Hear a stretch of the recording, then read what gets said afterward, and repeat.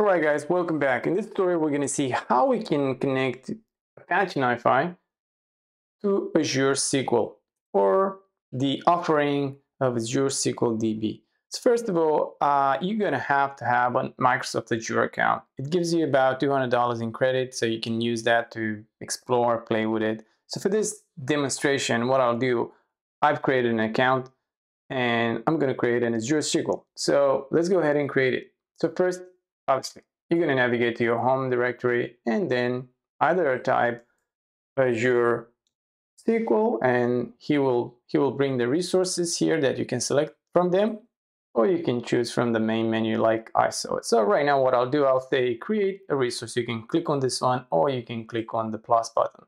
It will walk you through some let's say offering for service. So for this instance, we're just going to use the SQL database running a single database. We're not going to choose the Elastic Pool or database server. It's not going to be a SQL managed instance. So let's go with this option. Here, we're going to choose a subscription, and in the same time, you have to provide him with the resource group. Basically, it's a it's a collection of resources that share the same lifecycle permission, etc. We're not going to go into this detail. I already have a resource group created. It's called test, obviously, and we're going to provide the database with the name. So let's go ahead and call it test NiFi, obviously. And the server name. In this case, we do not have a server name. We're going to have to create one. So click on the create button. And here we're going to say server. We can't use this special character. We're going to call it server NiFi. Okay, so make sure you take note of these values for your reference. But at the end, you see he will give it to you all true up. Let's leave it like that for now. Select the region that you are. I am in Australia East, so I'm going to select this option. And we're going to use SQL authentication in our case. We're not going to integrate it with AD nor both. We're just going to use this one. And here we're going to create a user and password. So I'm going to call it admin underscore NiFi, right? You don't have to remember this name. It will be provided to you later on. But this is really important. You need to remember this. So I'm going to take my secure password generated, copy and paste, and then I'll paste this one onto another item here into my notes. I'll have it on the side for a later connectivity purpose. Okay, cool. Done. Next, press OK. And let's go to the next thing. Choose yours. Want to use Elastic Pool, let's just skip it as now. What is interesting about it, once you select a server, he already gives you an idea of how much it's going to cost you more or less a month. So this is fairly okay, considering I have $200 in credit, that's no problem. The compute storage, you can change this one to give it less storage, I assume, but for now, let's just leave it like that. Backup strategy, let's just go for local redundant, and let's move on to network. In the network, we're going to say that this is going to have to be consumed via public endpoint, because obviously my consumer is not going to reside in the same network as this database at this point. So let's select public endpoint. The firewall rules allow Amazon services and resources to access the server. I'll say yes. And add current IP address. Basically, the current IP address of my local host will be captured and set in this networking access rules. Connectivity policy, connection policy, let's just leave it as default. And let's now go to security again. Here, enable and defender, I'll take a hard pass on that. Nope. And the encryption and the other stuff, we're not going to enable it. Cool. Now, we don't want to use any backup for our startup. The collation is going to be the same. Maintenance, I don't really care. Next, create a tag. If you want to maintain this database and you want to play with it, it's good to tag them. Later on, you can create a script to check your resources, and obviously, it's easy for billing later on, so you can see who's consuming more, where did you lose money on your infrastructure. But we're not going to do that for now. Next, create and review. Basically, review and create. Just look over the information. What's important for me right now is this one, so it's pretty good. Let's create. This might take probably a couple of minutes, you know, to return. So what I'll do, I'll take a break and come back when this is ready. Great, so now our deployment is complete. It took a couple of minutes. So what we're gonna do now, let's go back home and look at our resources. Navigate back home, and then what we're gonna do, we're gonna see our deployment and go to resources. Basically, the resources is gonna give us information. Great, so now I like this interface. I'm not a big fan of Azure, I'm an Amazon guy, but I like this interface. The reason that being is like you can go to connect with, or you go to information about how you can connect your application with, so, or configure access. So let's go to, let me go back because I just clicked on it. You want to go down here at connect to an application. So you have multiple options. You can go PHP. I don't know what's PHP, but that's fine. ODBC, JDBC. So this is what we're going to look for. If you see here, he gives you the entire connection string, which is really nice. You don't have to look for it. You don't have to break your head around. You don't have to stress about it. And if you see here, he provides a placeholder for your password. That's why we save the password. And at the same time, he gives you a direct link to the JDBC driver that you will need to use. So let's click on this one. This one will take us to a new page. And I want you to go down to actually click on this download JDBC driver. That will take you to another link and download this one here. Download JDBC driver 2.12.2 at this point in time. All right, now let's go to it and let's open it. Great, now this guy opened into a folder. You want to navigate to it, and this is the driver that you want to use. In my case, I'm going to use Java 8. And what I want to do here, I want to capture this information. For now, let's leave it here. What are we going to do? Let's this connectivity using this connection string and this information from database UI that I have installed. So I have DB Visualizer installed. What I'll do here, I'll create a new connection and I will use the wizard. From here, I already have the name Azure, and I already selected the SQL Server JDBC driver. Let's go next. It's going to ask for some information. Here, the local host, what we need to provide him, it's this value here, the server value.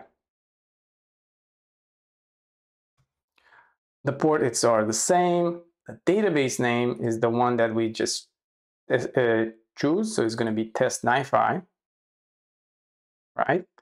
And the user ID, remember in our case we put what's the user admin NiFi, and that super complicated password that was generated by my password generator. Great.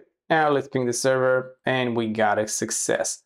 Let's click finish and let's connect into it and let's explore a bit.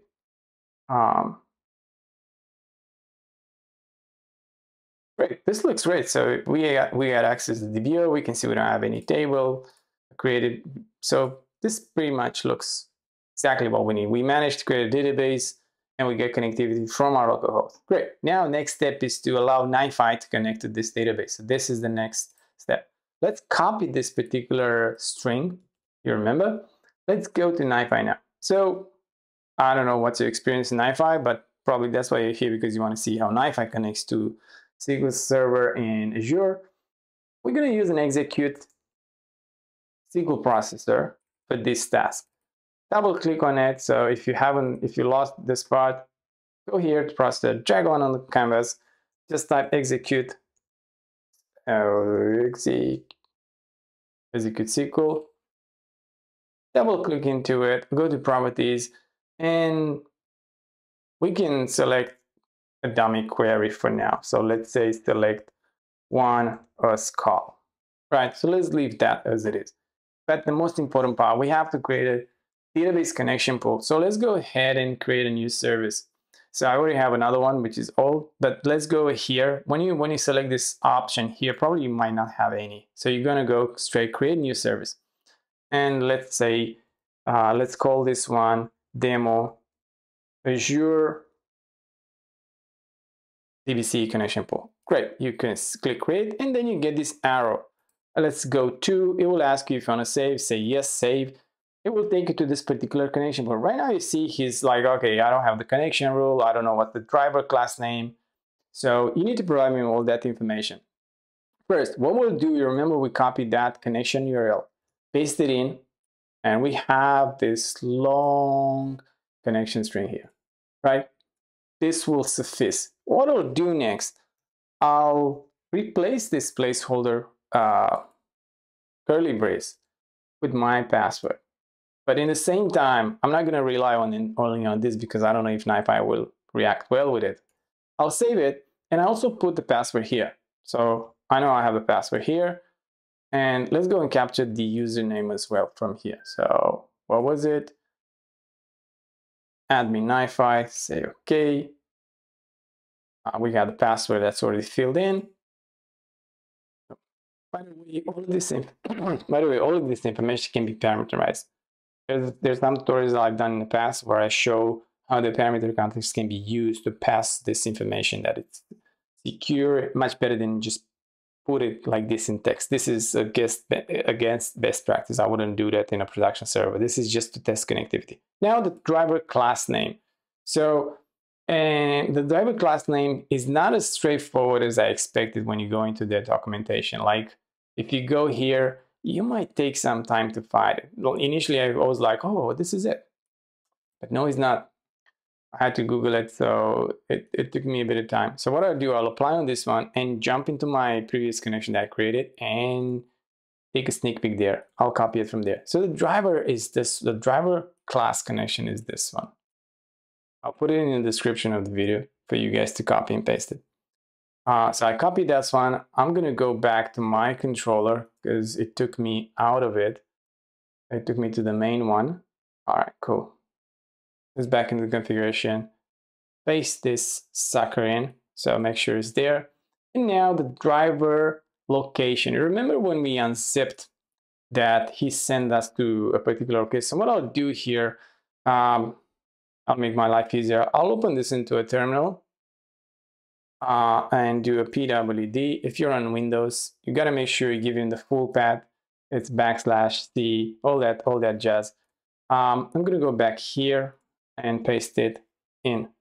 Going back to the terminal, do a list and make sure I copy the name of the jar. So in my case, it's going to be JRE8. Great. Click OK. And that's about it. There's nothing else to configure. We set up the connection URL, the database driver class name, the database driver location, user, and password. Click Apply. Ideally, you want to see this clear. You don't want it to get any errors or stuff. Click Enable. And we're good to go. Let's go and let's go and take it for a ride. Let's add a new processor here. Basically, we're going to forward the outcome of this execute SQL. He requires a fail connection and a success connection. And let's run it once. First one is going to take a bit of time. That's what I observed. So bear with me. Okay, so we got a success. This is really important. Probably didn't return nothing because the query I give it is like a dummy. So you can see it returns us an arrow specification that it's call equals 1. But now let's actually read data from the database. So this is, I'm going to do a quick demonstration how I'm going to jump into this particular SQL database, and I'm going to create a table. So I'm going to say create table ABC with column 1 of type integer.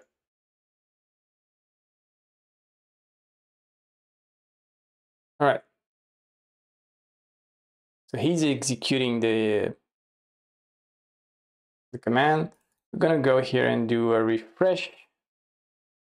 You can see we have a table. It's ABD, not ABC. All right, so let's go insert some data in this table. Insert into ABD. Where is it? ABD? Yeah. Values. Since we have a call 1, we're just going to give it a value of integer of 999.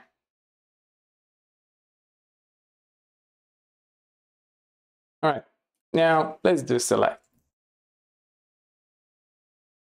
from ABD. Oh, that's such a weird table name that I gave it. Right, so we get a result back. Now let's go back into the same in NiFi. That's the whole shtick. Enable NiFi to consume data from Azure database.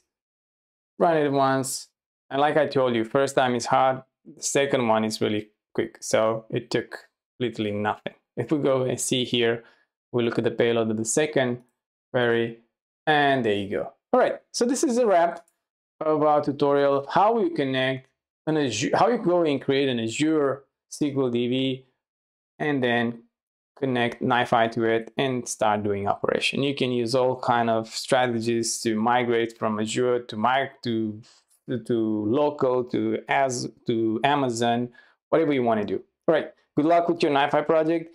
And if you have any questions or if you're in doubt, feel free to join our Discord channel. There's a link in the description where you can ask whatever you want. And I'll do my best to help you guys as much as I can.